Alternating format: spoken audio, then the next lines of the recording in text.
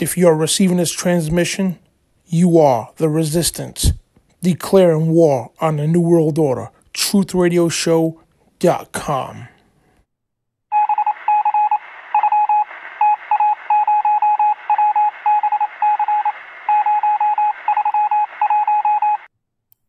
And welcome to the Dan Bidondi Show on TruthRadioShow.com, and welcome to 1 Corinthians chapter 12 in this in-depth comprehensive study of the Bible.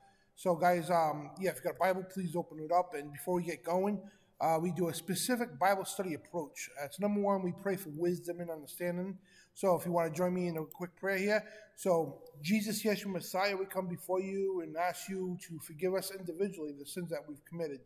And thank you for everything. And Heavenly Father, we pray for everybody here. Give them comfort, strength, and encouragement, faith, and everything that we need, Lord, to survive this life and move on to the next one with you. And protect us all from the forces of evil, Heavenly Father.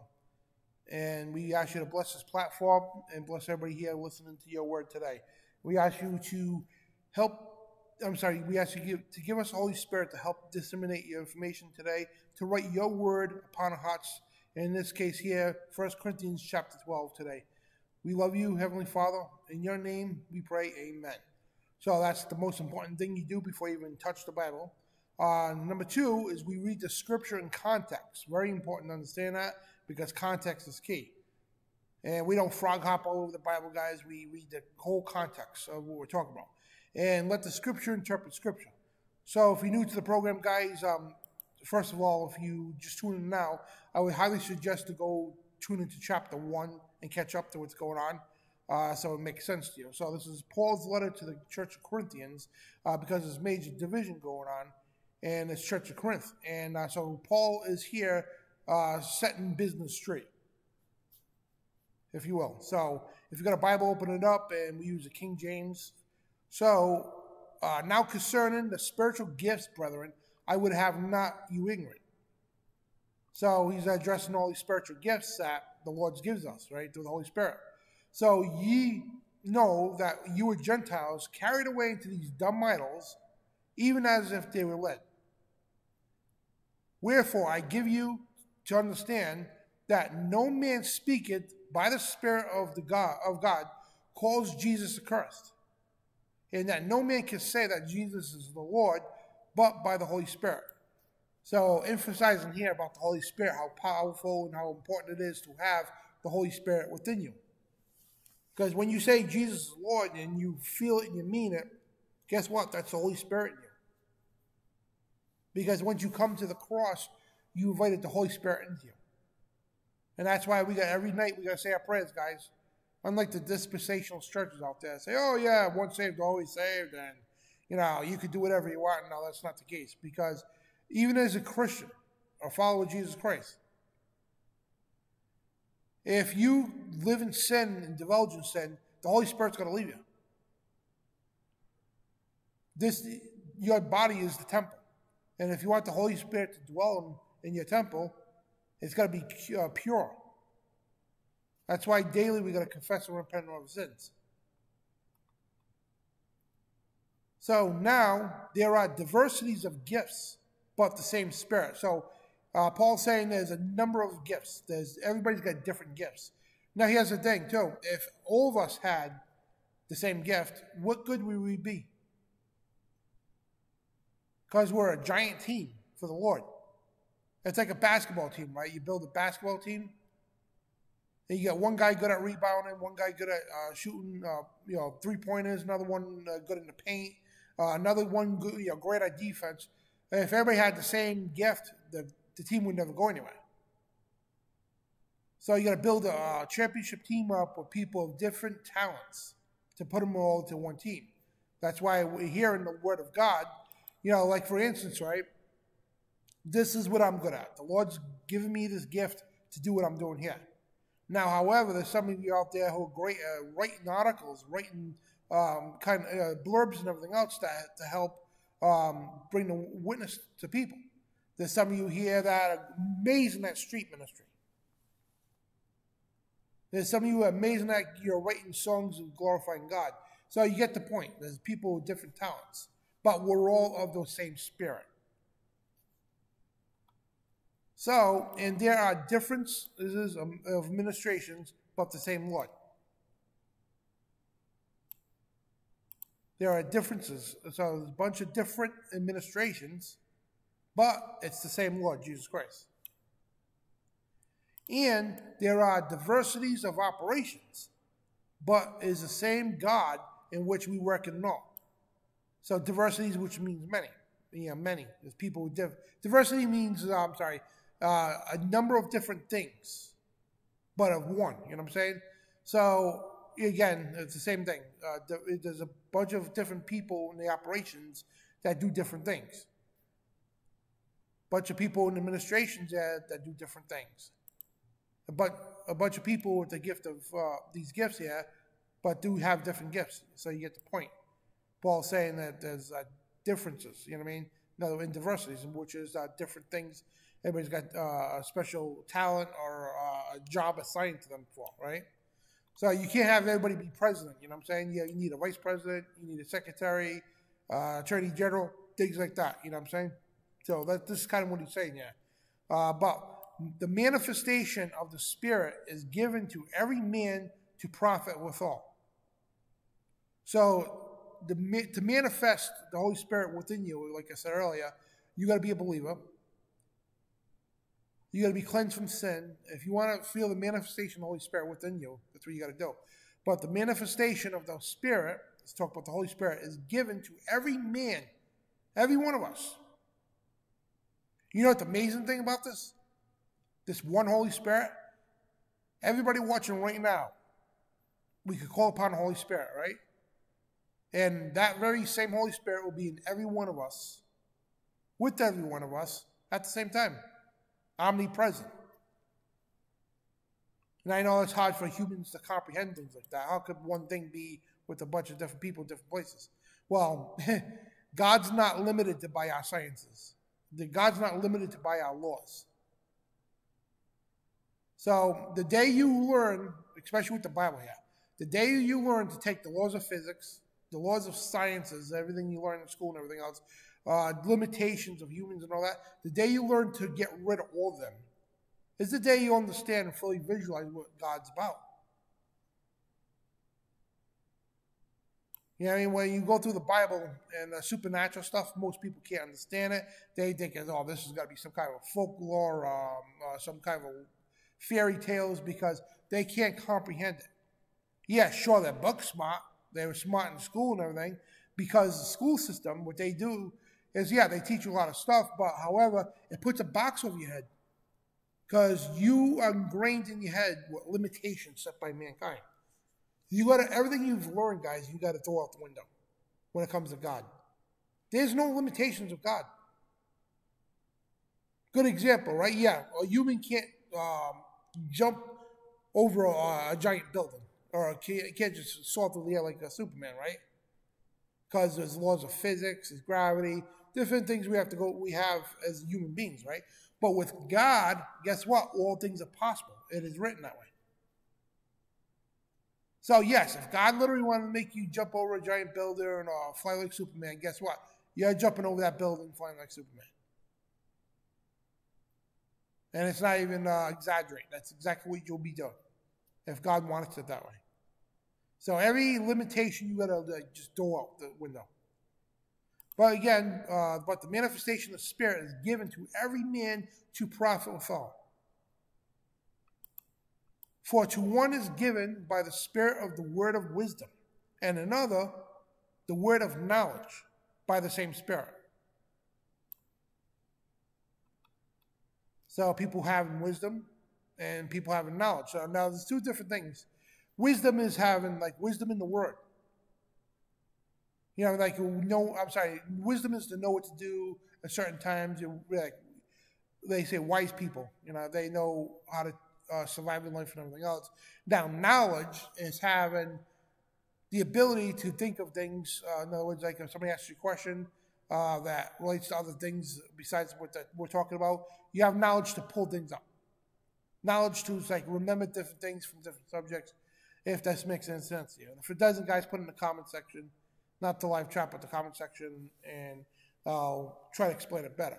But long story short, there's people who have the spirit of the word of wisdom and people with the spirit of the word of knowledge by the same spirit. To another, there's faith by the same spirit. Some people have more faith than others. And it's not saying the person's better or nothing like that, no. Because remember the scripture says, with faith of a mustard seed, you can move mountains. Faith is important. When you believe, guess what? When you pray, guess what you need to have? Faith. I bring this up a lot. Remember, I think it was Matthew, the woman who, I guess she was unclean. So she seen Jesus walking through the crowd, and she couldn't get anywhere near him. So she was saying to herself, if I could just touch his tassel on his garment, if I could just touch that tassel, I'll be made clean. So she managed to squeeze through the crowd and fight through it, and she reached out and grabbed the tassel that was hanging off his garment. Jesus stopped him, because he felt the countenance leave him. And he asked who touched him. And he turned around, woman goes, I did. And he goes, what do you tell her? It's, but your faith is that what made you clean. He already knew what she wanted. And of course, he knew who touched her, because he already knew also why she did it. Because right away he says, yeah, your faith is what made you clean. Your faith in me. Because she had that faith that she could just reach out and grab that garment, she could be made clean. If you have that kind of faith, you can do anything. But yes, people who have this faith as a gift, but it's from the same spirit. To another, the gifts of healing by the same spirit. Now, I'm not talking about those blokes on TV, guys. These pop-up ministries all over the television. You got people jumping for Jesus, I don't mean to make fun of it, but yeah. These people, they operate with the Kundalini spirit. Half the stuff's all fake, just to make money and for good TV ratings. I'm talking about real people in the Lord, in the Word, in the body of Christ that can actually heal people. But it's through God.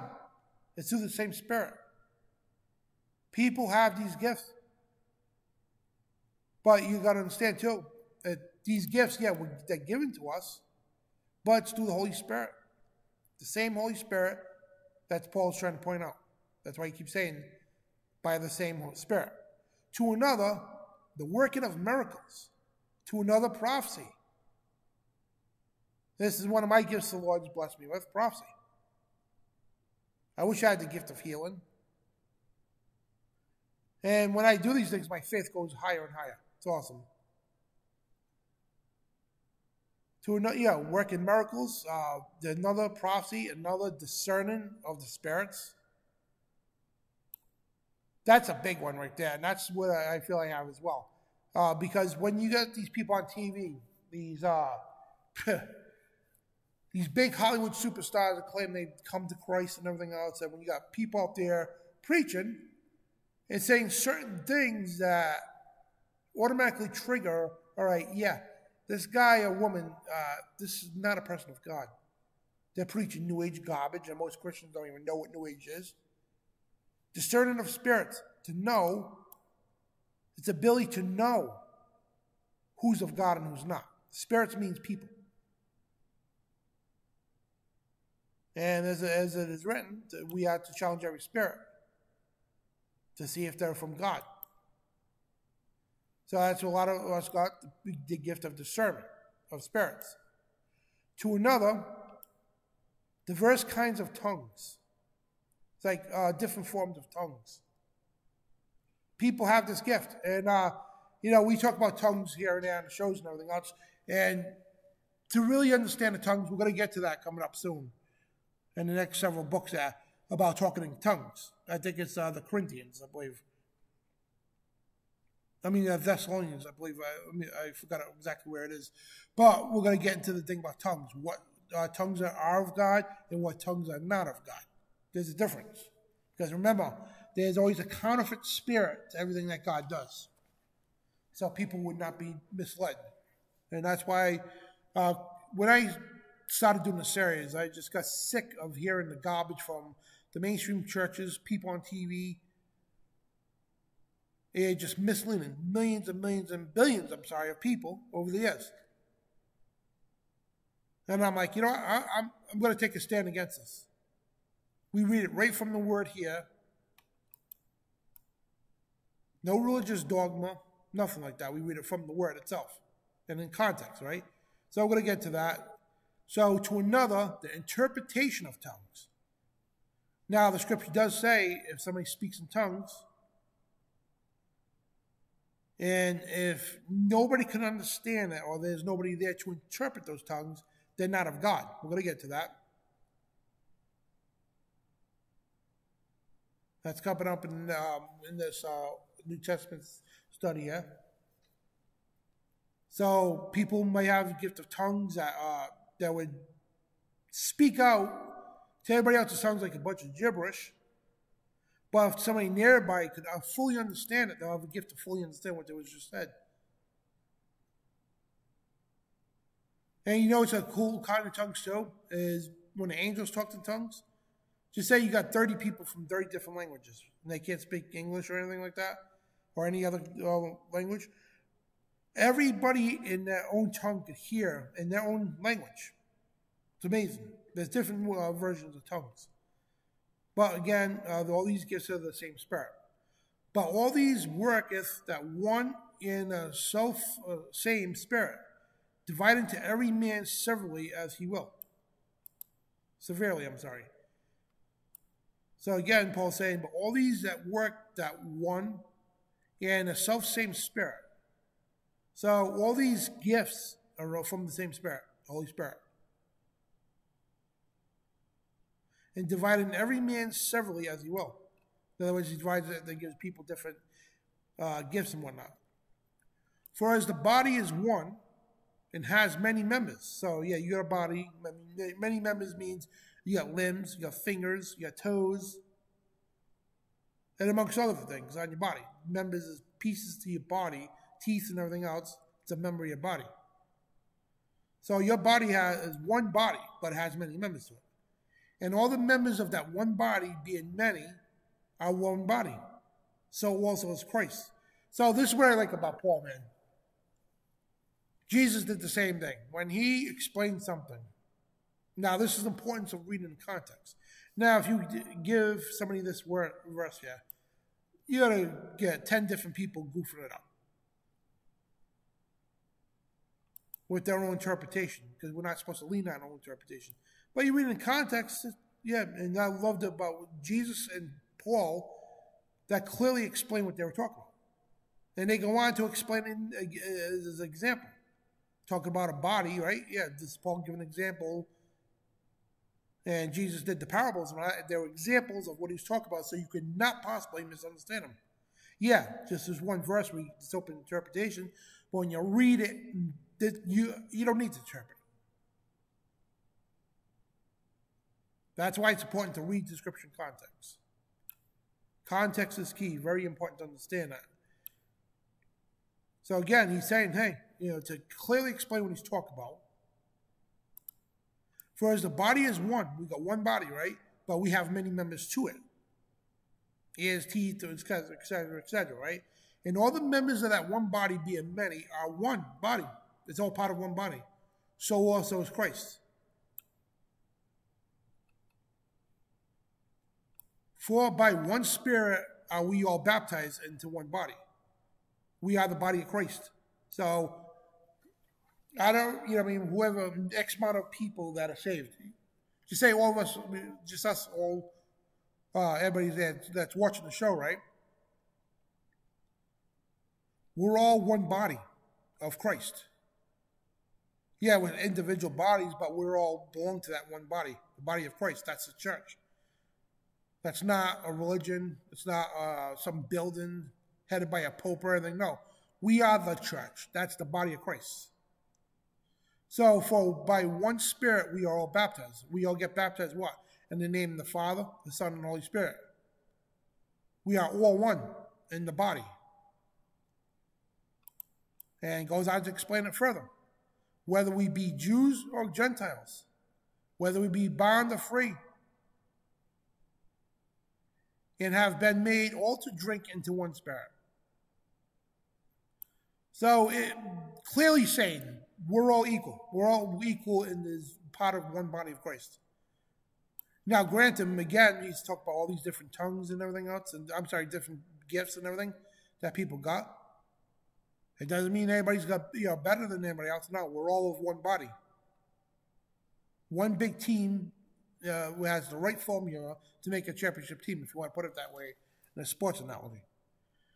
For the body is not one member, but many. So that's why it's important to read this in context, because somebody will take that one verse and blow it way out of context. And here's the thing, too. This is what these scoffers do. Most of these people know darn well what they're doing, or they just don't know how to read, which most of the cases they don't know how to read, reading comprehension. So they'll say, oh, look. Paul's saying here, the body is one. It has many members, right? Then they'll go, look, Paul's saying, the body is not one member, but many. So they'll say that's a contradiction, right? So they'll have somebody read verse 12, and they'll probably butcher it and only show half, right? Then they'll say, oh, look here, Paul says, that's a contradiction. No, because if we read it in context, no contradiction. Just want to give you guys a tip, because there's a lot of scoffers out there. Richard Dawkins, a big one, like very smart when he does this stuff, right? He's like very tactical. And the thing is, most Christians and most people he talks to, they don't know the Bible. So they could easily be fooled by this stuff. These people are devils. That's why we're supposed to be wise as a serpent, wise as doves, something like that. Sharp as, common peaceful as a dove, and I'm sorry guys, I'm butchering that up. So you're supposed to be wise. That's what and show proof in the Bible, know the scriptures, so you won't be deceived by these people. And if you don't, can't figure that out, just go read it in context. Then you'll see every time there's no such thing as a contradiction. It's just the people don't have reading comprehension skills, or they do it purposely. So now again, Paul says, for the body is not one member, but many. It's not a contradiction. Second, again, if you read it over here, he says the body has many members, like teeth and everything else, right? Yeah. So if the foot, now, I think he's talking about the body of Christ now. There's not one many, but many, right? And if the foot shall say, well, it is the body, I'm sorry. See, this just corrected me. I thought I was talking about the body of Christ, and he's saying, look, legit, saying the body is one member, but many. And if the foot shall say, because I am not the hand, I am not the body, it is therefore not of the body. So he's saying this, if your foot says to your hand, I'm not the hand, so I'm not part of the body. Yeah, you are, because you're still attached to me. I hope I'm presenting this right so people can understand. So, and if the ear, and Paul just goes on, so you cannot misinterpret him. People told me Paul's going to be hard to understand. Yeah, there's a couple of things, but you know what? You get to know Paul and understand his philosophy, the way he teaches, just like Jesus did. Gives many examples. That's why you need to read in context. And you're going to hear me say that a million times probably in these videos here. And if the ear shall say, because I am not the eye, am I not part of the body? Is it therefore not of the body? Of course it is, yeah. And if the whole body were an eye, where would the hearing go? If the whole were hearing, where would the smelling? See where he's going with this? To show you we need to be of one body. There's many members to it that make up one body. So every member has a different talent. Every member has a purpose that's different from somebody else's. Are you starting to get the picture? And if you're not, please give me the timestamp and put it in the comment section. So, but now has God set the members of every one of them in the body, as it has pleased him. So just like your body, one more example. To chew up food, you need teeth. To taste something, you need a tongue. To swallow, you need a throat. To smell something, if it's good or not, you need a nose, right? To look at your beautiful wife or husband. You need eyes to do that, right? Yeah. You get the point. And if they were all one member, where would the body be? But now they are many members, but yet one body. And the eye cannot see into the hand. I have no need for thee. Oops, let me plug in my computer. My battery's starting to die on you guys. Oh, there we go. So the eye, right, cannot see into the hand. And it says, I have no need for thee. Nor again the head to the feet, or have no need for you. So that's basically saying, like, the hand and eye, yeah, they are two separate, complete different members of your body. The hand and eye don't work with each other. You can't put your hand in the eye, you can't put your eye in the hand. Or your head and your feet, vice versa. So nay was no, much more members of the body, which seem to be more feeble, are necessary. So I just like how it just digs right into this.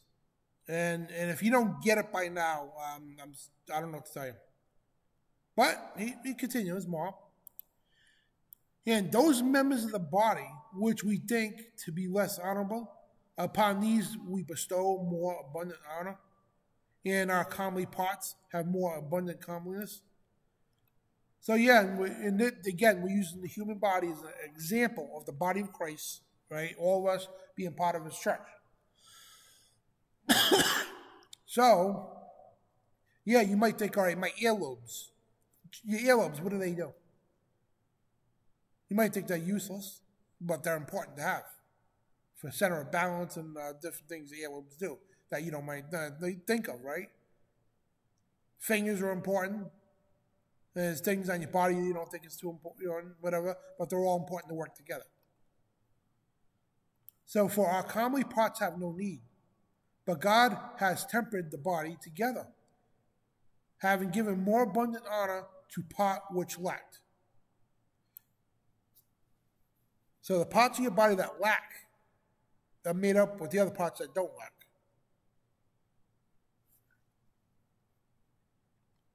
Referring to what? The body of Christ, that there's people like in the body of Christ that lack certain things. But we have somebody in the body that makes up for that. Because again, like I said, not everybody's going to be good at discerning things. Not everybody's going to be good at prophesying. Not everybody's going to be good at doing this. Not everybody's going to be good at doing street ministry. So what we lack, there's somebody in the body of Christ that makes up for it. You get the point? That there should be no schism in the body, but that the members should have the same care for one another. I forgot what schism means. Let me see. Schism is a split or division between strongly opposed sections or parties, caused by differences in opinion or belief. So a split or division between strongly opposed sections of the parties. So in this case, the body.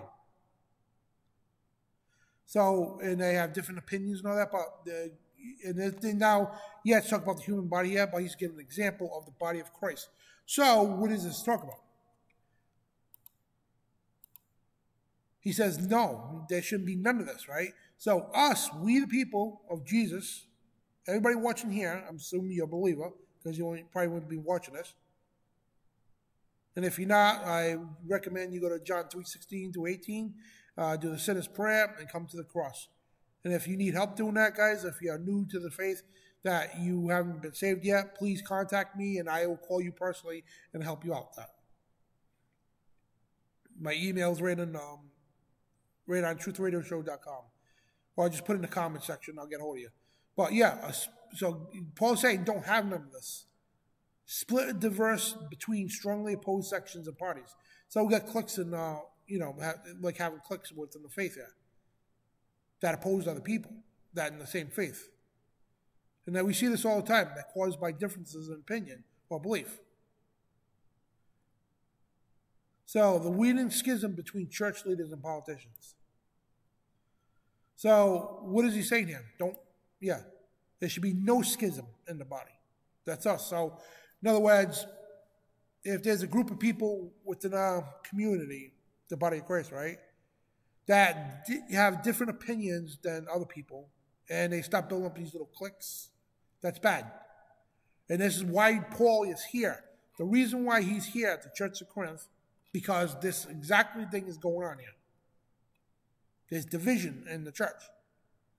Now, in today's world, there's big division in the church. There's people out there, that have been brainwashed with dispensationalism, prosperity doctrine. These are satanic doctrines. And it causes major division within the group and the body of Christ. That's why we need to help people. And at the same time, try to maintain a level of teamwork, a level of unity, I should say. And whether one member suffers and all the other members suffer with it, or one member is honored and all the members rejoice with it. So he's talking about a team, guys. Again, a team, the body of Christ. Now he's referring to the human body again. I'm sorry if I sound redundant, but I just want to get this ingrained in your head of what's going on here, what he's talking about. The body of Christ, he's saying. Don't have division in it. Right? The members should have the one same care for another. So, yeah, we understand there's dispensationalism in the faith. There's prosperity people and all that stuff. But you know what? Love them. Care for them exactly as you would as one of us who don't believe in that stuff. That we know the scriptures. Unfortunately, they're misled by demonic doctrines. But if they're true believers, the Lord will eventually get to them, or He'll allow us to reach out to them. But at the same time, care for them the same as you would anybody else. So if one member suffers, hey, we all suffer with the person. If one member's on it, guess what? We'll all rejoice with it. Don't be jealous or anything of it. Yeah, let's rejoice with it. And now, you are the body of Christ, and members in particular. So I hope and pray that you guys got this, what I was trying to say here. Well, Paul, I'm sorry. And God has set some in the church, first apostles, secondary prophets, thirdly teachers, after that miracles, then gifts of healing, helps, governments, diversities of tongues, different tongues. And he's saying, hey, are they all apostles? Are they all prophets? Are they all teachers? Are they all workers of miracles? Have all of them have the gift of healing? So I'm going to ask you all, because we all have the gift that God's given us, right? This is Paul speaking to them, right? And I'm going to ask you the same question here, talking to you guys direct. So are all of us apostles? Are we all prophets? Are we all teachers? Are we all workers of miracles? I wish we could be, but we're not. We all have the gift of healing? I wish I had that gift. I don't. Do we all speak with tongues? No, I don't. And can we all interpret it? We don't know that. You know what I mean? You'll find out eventually if you do, right? But covet earnestly the best gifts. And this here we understand the 10th commandment, I shall not covet, right? But that's in a different way. No, don't covet your neighbor's house, your neighbor's wife, stuff like that. But covet good things, these best gifts. And yet show I unto you more excellent way. So here's another thing, guys. Be careful, because I've been watching these people for years. Bible scoffers, like Richard Dawkins and people like that. They will throw this out. Oh, I thought it was the 10th commandment not to covet. But Paul's telling people to covet. Well, if somebody brings that up to you guys, you tell them, well, guess what? Covet and don't, thou shalt not covet, the 10th commandment. It's coveting things that are not yours and everything else, right? Bad stuff, the bad way. But there's a good way to covet. Covet things that are gifts from God. And he says, yet show I unto you a more excellent way.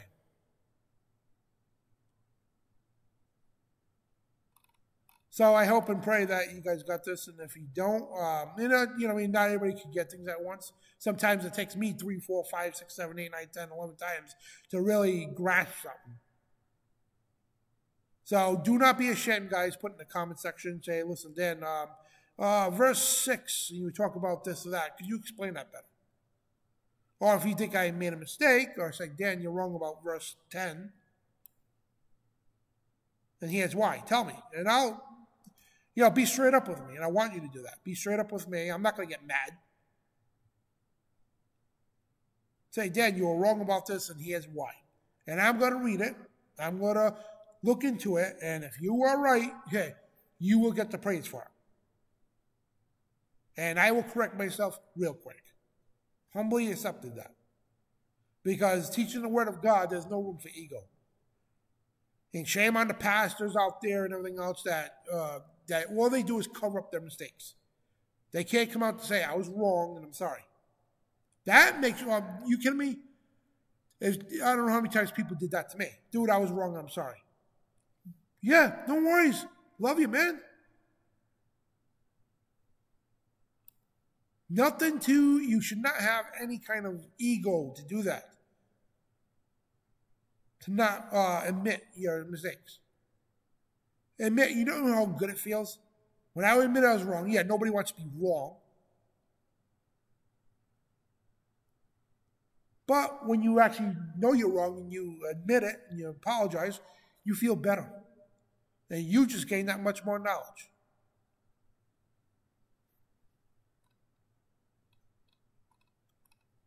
And like I said, if you guys want to correct me, because the Bible does say what? To challenge every spirit. Do not be afraid to challenge me. Don't not be afraid to say, hey, Dan, now verse 3, I don't think you were right about that, and here's why. And I'm going to look into it, but yeah, we'll talk about it, and yeah. All right, yeah, I guess you're right, I'm sorry. You are right about that, and I'll come out the next time and apologize and say this was right. I mean, what you said was right, whatever the case.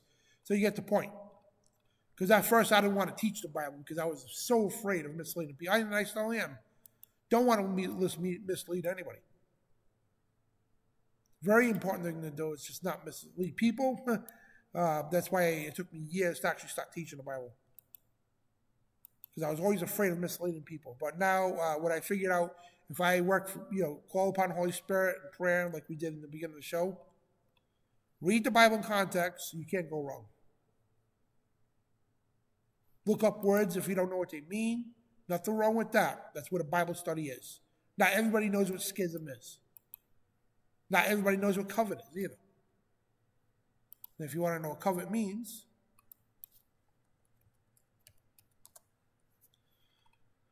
to yearn to possess or have something.